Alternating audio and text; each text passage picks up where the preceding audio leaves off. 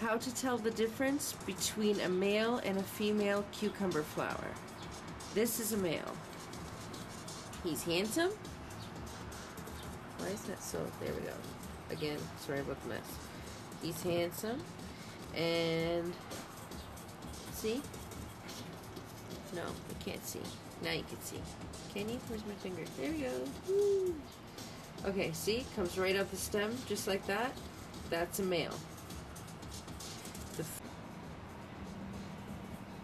This is a female. You see the cucumber attached compared to the other one that came right out the stem? That's the female. And the flower's closed, so I can't pollinate it right now, but as soon as it opens, first thing in the morning, this thing's getting pollinated. So what happens with a female flower that has a fruit attached, the cucumber is considered a fruit. If that flower opens and doesn't get pollinated, it will abort this fruit. So for me to be able to eat this, I need to make sure this flower gets pollinated.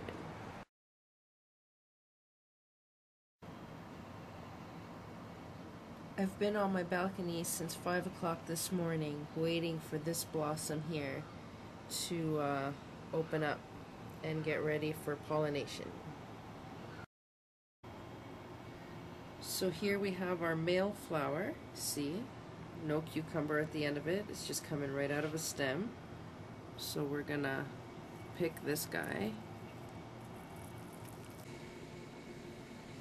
Okay.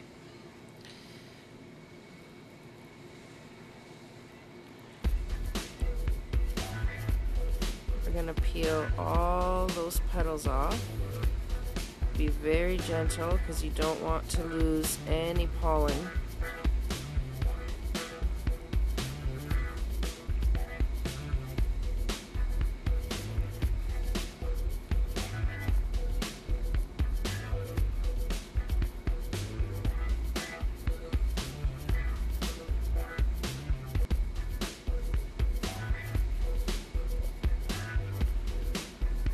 See that?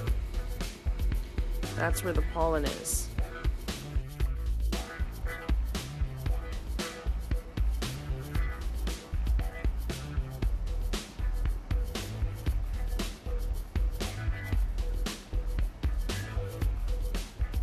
See how it's sticking out of the middle of the plant, of the flower?